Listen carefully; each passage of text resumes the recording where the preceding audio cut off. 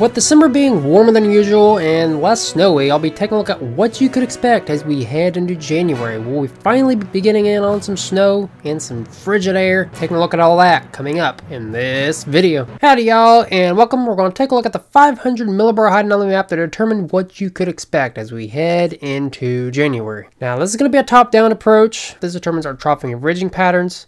We're looking at the northern hemisphere here. As we can see today, we are dealing with a major trough that's been setting up across the southeastern part of the country, bringing some really frigid air and a lot of rain, and even some blizzard-like conditions out in the central part of the country on Christmas. And watch this ridge right here. It's going to play a role in our future weather patterns. And look over here in the North Atlantic. So you can see we're going to be in a little ridging pattern amongst the northern part of the country. And as we take a look over here, we're dealing with a little low pressure system. Y'all may wonder, how does the North Atlantic affect our weather patterns? Well, we can see here on this illustration, we can see the NAO temperature patterns. We can see the negative and positive trends. We can see a positive trend brings a little low pressure system over here by Greenland, which brings warmer temperatures to much of the country.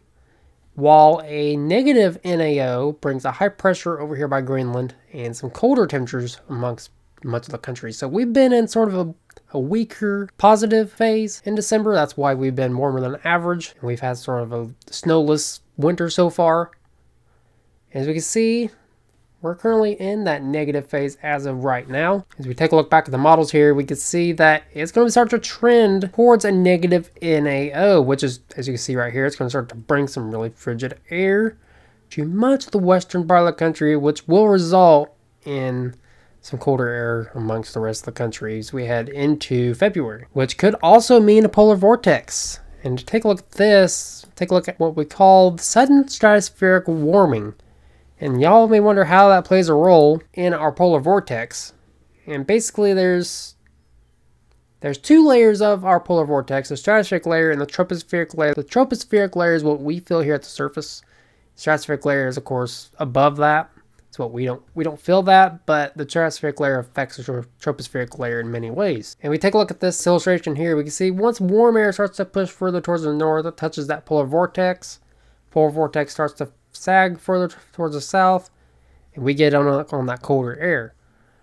But during a positive NAO, cold air is contained up here in the northern hemisphere, which means we don't get down on a polar vortex. That's why we haven't had a polar vortex yet, which I think we will as we head into January. Now anything can and will change. My prediction is we will possibly see a polar vortex. And we had this back in 2019 and 2021, where we had a major cold snap that came through amongst the upper Midwest right around that period. But as we take a look at the 50 millibar height anomaly map for the stratosphere, we can see warm air starting to funnel its way towards the north, starting to touch the polar regions. It's going to start to sag that cold air further towards the south, and we might get in on this polar vortex. So please prepare for a polar vortex potentially this month, as it might be a colder month than what December is. Now let's take a look at what kind of temperatures you could expect. We're going to take a look at the above and below average temperature trends, and we're going to zoom in here on the United States. So we can see we're going to be below average amongst the southeastern part of the country, while the rest of the country is going to be above average. This is going to change as we head further into January. We can see the western part of the country is going to be getting in on this frigid air, while the rest of the country is going to be sort of above average as we head into February. Take a look at the 8 to 14 day temperature outlook on the Climate Prediction Center. We can see that much of the western part of the country down into Louisiana is going to be below average, while the rest of the country is going to be near normal to above average. We take a look at the monthly temperature outlook by the Climate Prediction Center. This was issued on the first day of winter.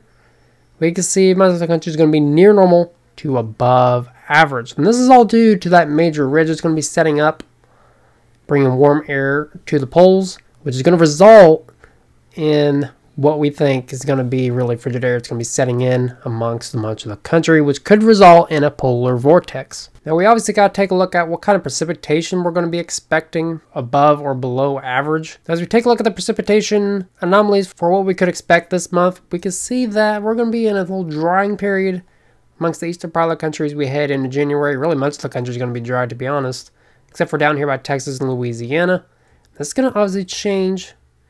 we head further into January, we can see much of the southeast and out west is going to be above average. It looks like much of the country is going to be near normal to above average, except for out west. Y'all going to be below average. And if we could take a look at what the Climate Prediction Center is going to be saying the next 8 to 14 days as far as precipitation goes, it looks like much of the country is going to be getting in on above average precipitation, except for up here in northern Alaska, where as I was showing earlier that a major ridge is going to be setting up there, which is going to be obviously bringing a polar vortex down here. Take a look at the monthly precipitation outlook. Now this hasn't been updated since the 21st, but if this holds true, it looks like the beginning of the month it's going to be below average amongst the upper Midwest, while the southeast and the southwestern part of the country up into Washington is going to be above average. Looking like it's going to be a wet and sort of cold January. As we could take a look at the seasonal snowfall analysis, we could see we're really in a big old snow drought out here on the eastern part of the country.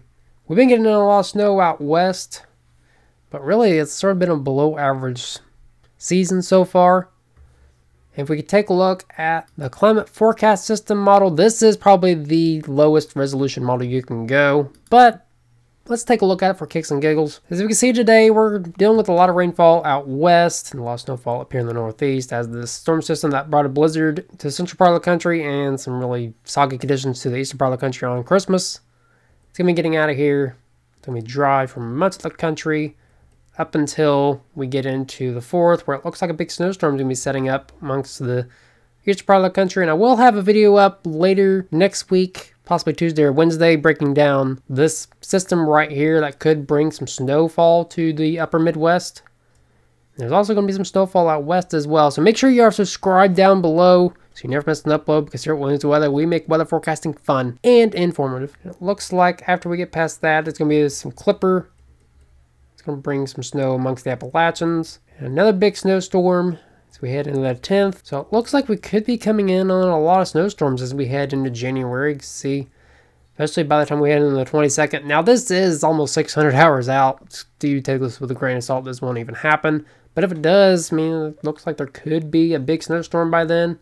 Some icing down here in Kentucky. I hope this does happen, but it probably won't, which is a bummer. As we head towards the end of the month, looks like it's going to start to dry out. Lake effect snow up here in the northeast by the end of the month, and yet another snowstorm by the 31st. So it looks like a lot of snow is going to be occurring between now and the end of January. So it's looking like January is setting up to be a wet and cold month with the potential for a polar vortex setting in later into the month. So if you were new here, I do weekly and monthly forecast videos just like this one. So if you want to stay updated on the weather, please hit that subscribe button down below with the bell notifications turned on, because here at Williams Weather, we make weather forecasting fun and informative. If you have an X page or a Facebook page, I do daily forecasts on there, so make sure you go follow those pages as well. So again, make sure you like, comment, and subscribe, and until next time, never stop forecasting.